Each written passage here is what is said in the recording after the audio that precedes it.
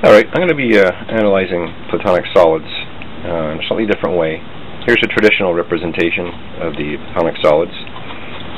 These have been sized to fit in a 4-inch sphere, which I'll show you in a second. And I'm going to basically be projecting these platonic solids onto the surface of a sphere to continue my analysis, which you'll see in the next section.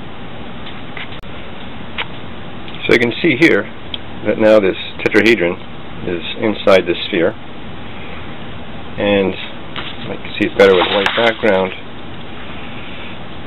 Basically, if you project the edges to the sphere, you can see it cuts out a huge spherical triangle.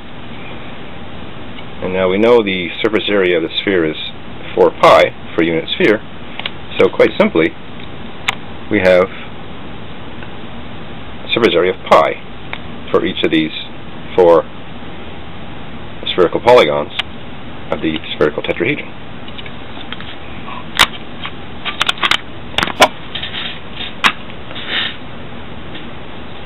Now here we have the square. Of course, it divides its spherical surface into 6 spherical squares. In this case, 4 pi divided by 6 is 2 pi over 3.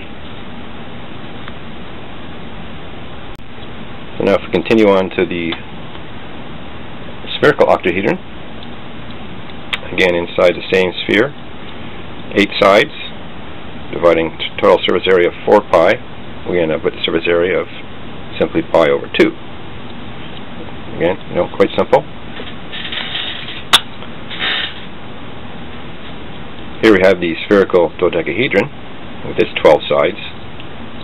Each of these happen to be simply pi over 3.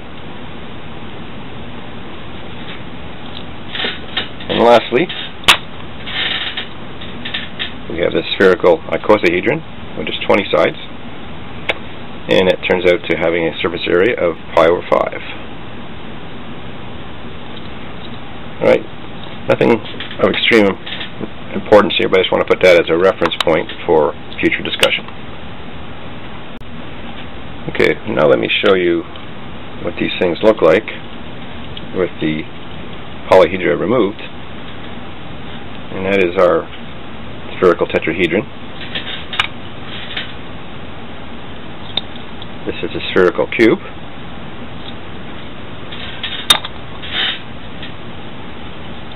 This is a spherical octahedron.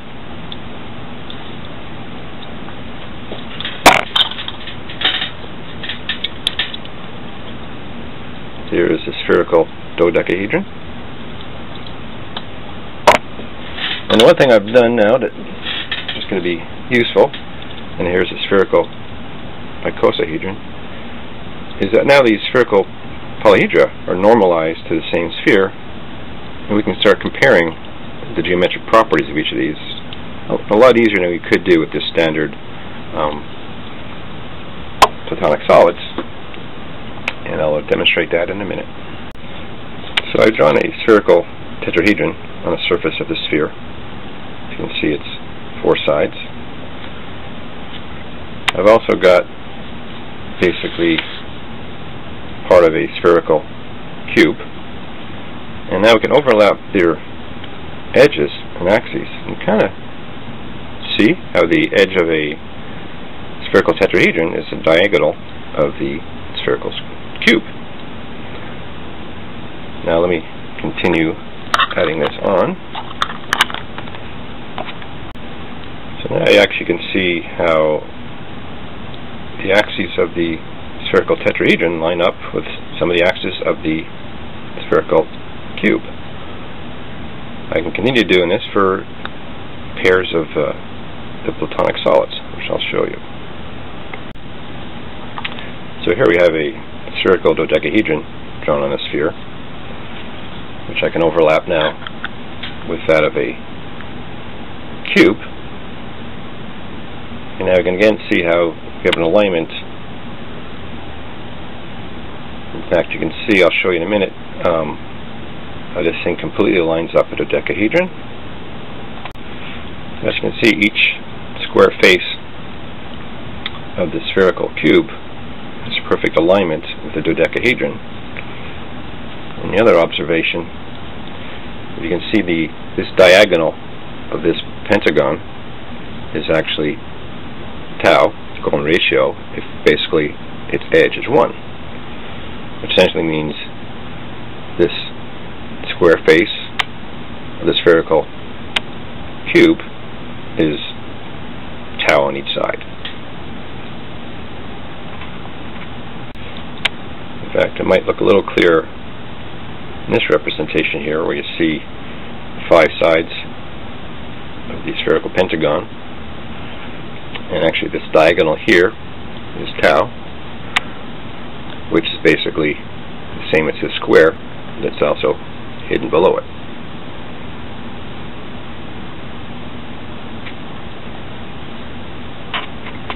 Now here you can see we've got the spherical cube in a lighter line underneath here, and overlaid on top of it is the spherical tetrahedron, which is a spherical triangle face. And basically you can see that the edge of the tetrahedron is the diagonal of the square, which we've already learnt that the side of the square is tau, which makes the side of the tetrahedron root 2 times tau. Very nice relationship. Now here we have, at the lower layer, in this lighter gray line, is the spherical tetrahedron with its triangular face, and on the other line it's the spherical octahedron. Here I'd like to demonstrate again how the axes line up with the edges of the tetrahedron versus the vertices of the octahedron. The other interesting thing is you can see that the shape relationship is actually quite interesting, where if you divide up the face of the octahedron into 3,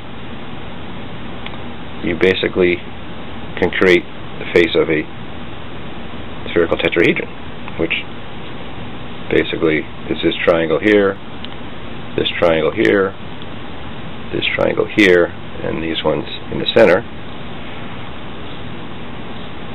which makes the spherical tetrahedron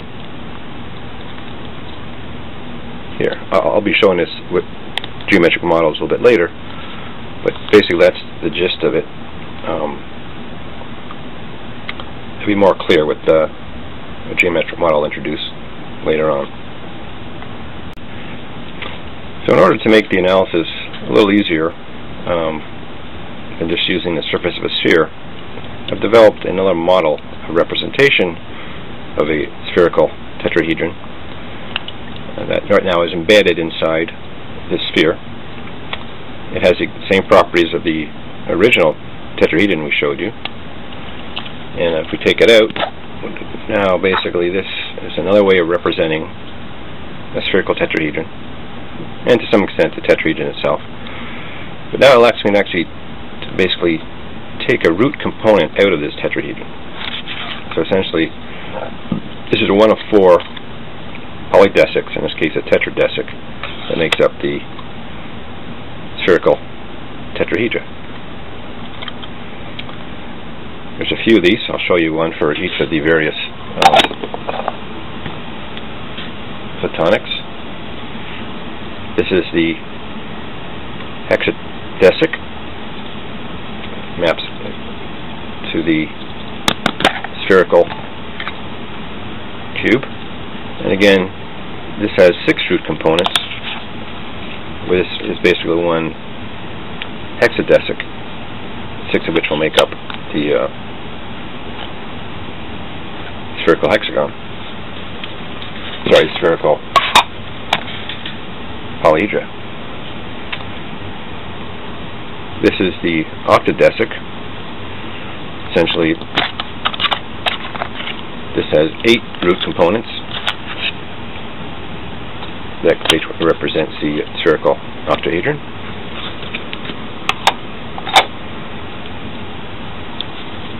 This is the Polydesic, which has 12 root components that can be removed and analyzed. And finally, we have our Polydesic that fits right inside the spherical icosahedron.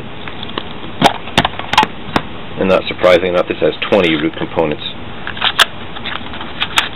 that can be used for further analysis. Alright, I'm going to use these spherical polygons, and I'm going to use their generic names. This is the tetrahedron, and this is the cube, or hexahedron. And I'm going to show, quite simply, how these are related that aren't quite obvious at first view. I'm going to do that by taking the surface of the tetrahedron and divide it into 3 equal parts. So I'll move out this face. And I'm going to put in, basically, something that's 1/3 the size. So this is actually pi over 3, if you recall from earlier. Just take this one out.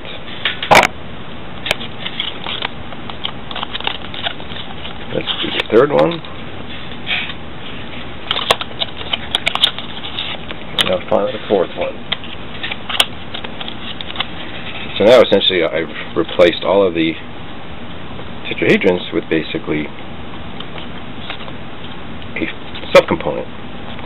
Now you can sort of see now that we have formed a square face here. Essentially, anywhere I see a square face, I can transform it and remove it totally. And very quickly, this is going to completely transform into a cube.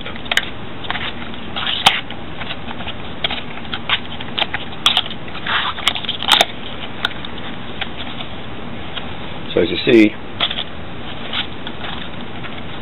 2 of them create the face of the cube.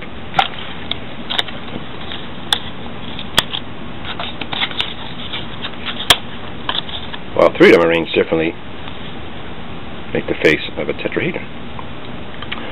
I'll go through a couple pairings of these platonic solids and show you very similar things.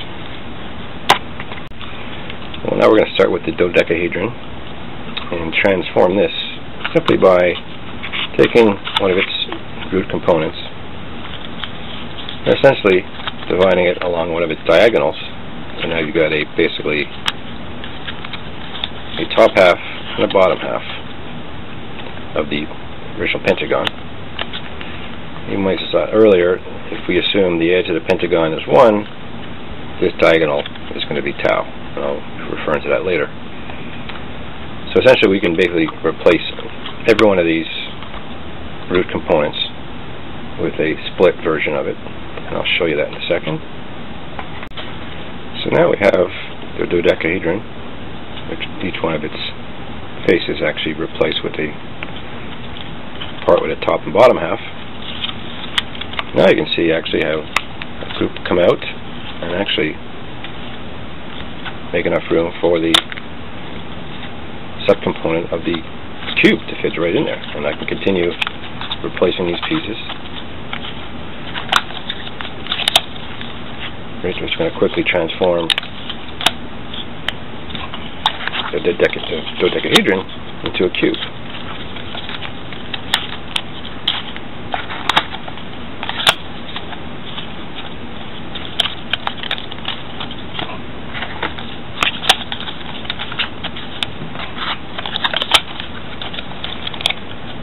So there's a very tight relationship between the cube and the dodecahedron, and I'll go on to show you actually some relationships with the icosa and the octahedron as well as the tetrahedron. Okay, well now we're going to start with the icosahedron with its 20 subcomponents. This time I'm going to take it and divide this into a split face. Basically you've got a left half and a right half. That's going to allow us to play around. Now let's do that for the whole thing.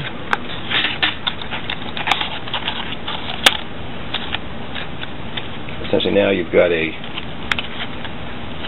what looks, you know how to recognize it, say like icosahedron right now, but basically it's consisting of 40 of these left and right sides.